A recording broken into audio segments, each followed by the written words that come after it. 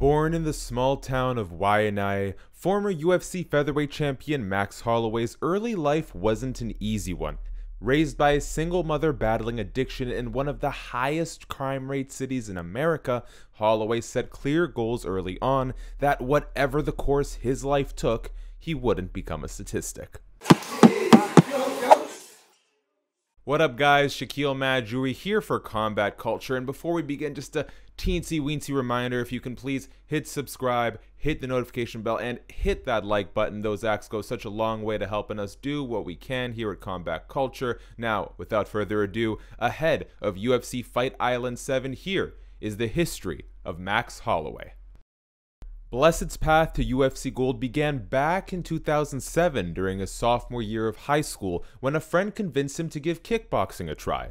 The striking arts, however, transitioned quickly to mixed martial arts for the Hawaiian Samoan fighter, who started his MMA journey training at Jesus Salud Boxing and Gracie Technics, the gym he still calls home all these years later. Still just 20 years old, Holloway entered the UFC as one of the promotion's youngest ever signings on the back of a scant 4-0 unbeaten record. That included victories over Kai Kamaka Sr., protege Bryson Kamaka, as well as multiple Strikeforce vet and true OG of the Hawaiian scene, Harris Sarmiento. Just north of his 19th birthday, a 2-0 Max Holloway nabbed a split decision win over then 27-year-old Sarmiento, a 52-fight veteran, to pick up the X1 lightweight championship.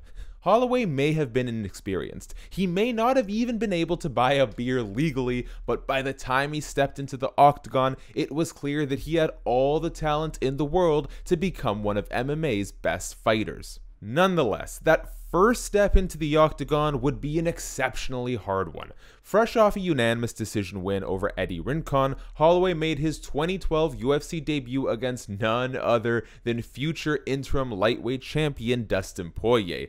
The Diamond did well trading heavy shots with Holloway standing, and as the youngster started to find his rhythm, uncorking flying knees and spinning back kicks, Poirier slammed him to the mat, where his grappling skills quickly took over the bout. Holloway's first loss took just 3 minutes, 23 seconds, via a mounted triangle armbar. The rest of 2012, however, was much kinder to the future king of 145. Holloway returned to the cage just 4 months later for a unanimous decision win over Pat Schilling, and only 2 months after that to knock out highly touted karateka Justin Lawrence. He then wrapped up the year with a split decision win over the power-accursed Leonard Garcia, bringing his record to a sterling 7-1 just a little 2 years after going pro. 2013, unfortunately, wouldn't hold nearly the same highs. Holloway started the year with a highly contested split decision loss to Dennis Bermudez. Despite outlanding Bermudez in each of the first 2 rounds, 2 judges awarded the fight to the Menace, and shortly afterward, Holloway would suffer the most notorious loss of his career. In August of 2013, way down on the prelims of a UFC Fight Night featuring Chael Sonnen's light heavyweight submission of former Pride legend Shogun Rua, Max Holloway battled future UFC superstar Conor McGregor.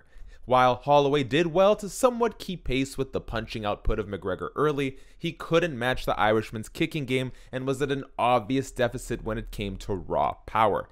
That physical disparity played out to the point that, despite McGregor tearing his ACL mid-fight, the SBG Ireland talent was able to control the bout with bigger strikes and even some takedowns and top control. More so than any bout before, Holloway appeared to be truly outclassed. Whether losing every round to McGregor and even taking a 10-8 in the process lit a fire under Holloway, or whether the years of training just really started to click, only he knows for sure. But following that defeat in Boston, the Hawaiian entered a period of nearly unparalleled UFC success.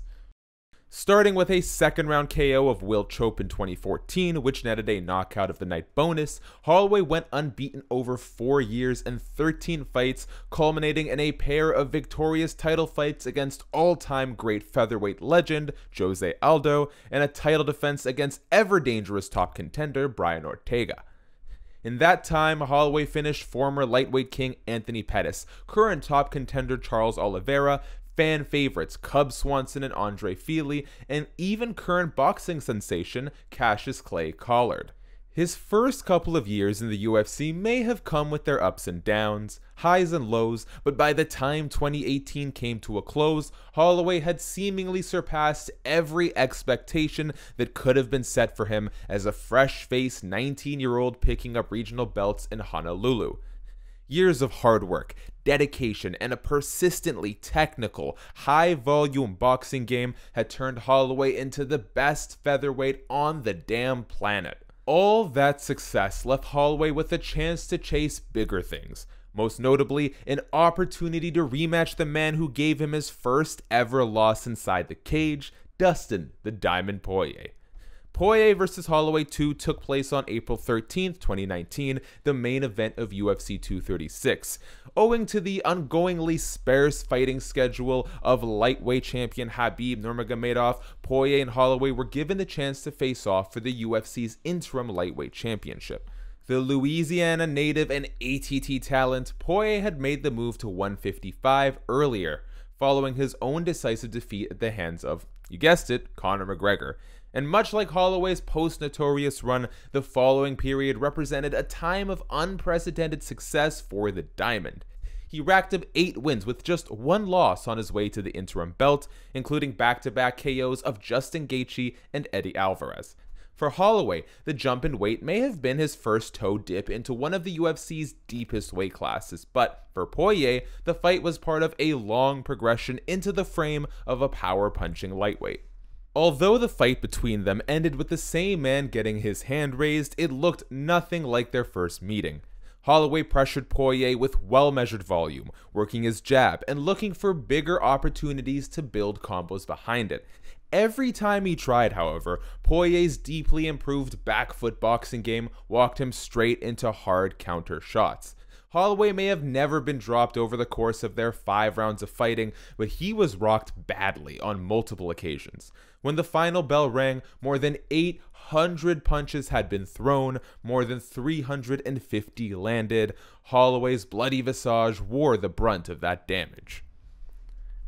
While his battle for the interim lightweight title seemed every bit the kind of war that should require a long period of rest and relaxation, just a few months later Holloway was back at featherweight defending the 145-pound belt once again.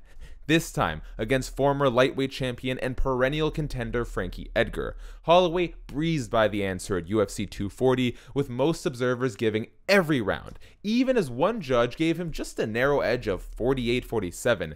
If his battle of attrition against the Diamond had worn on him at all, trust me, Holloway wasn't showing it. Still, the year wasn't through with Blessed just yet. Holloway wrapped up 2019 with what was meant to be his 4th title defense, taking on Aussie sensation Alexander Volkanovski. The former rugby player turned mixed martial artist had carved out a name for himself as a hard-punching, hard-wrestling featherweight, but in more recent bouts had fine-tuned his approach into that of a deft technician, peppering opponents with low kicks and jabs, only to coil like a spring into huge counter shots should they decide to rush through his lighter offense. Against Holloway, that approach worked.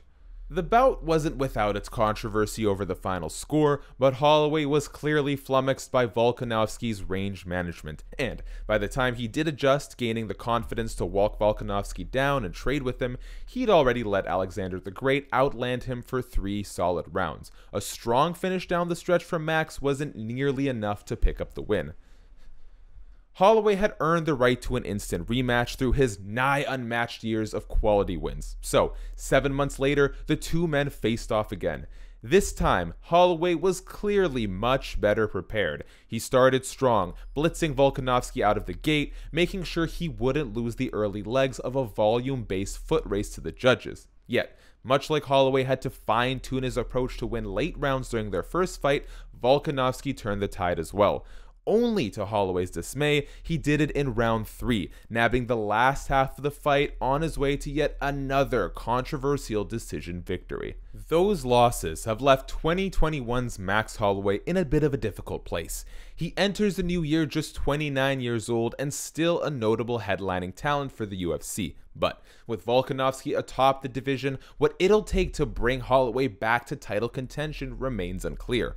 Holloway has a fight night main event with Kattar firmly on his horizon, headlining the UFC's first card of 2021.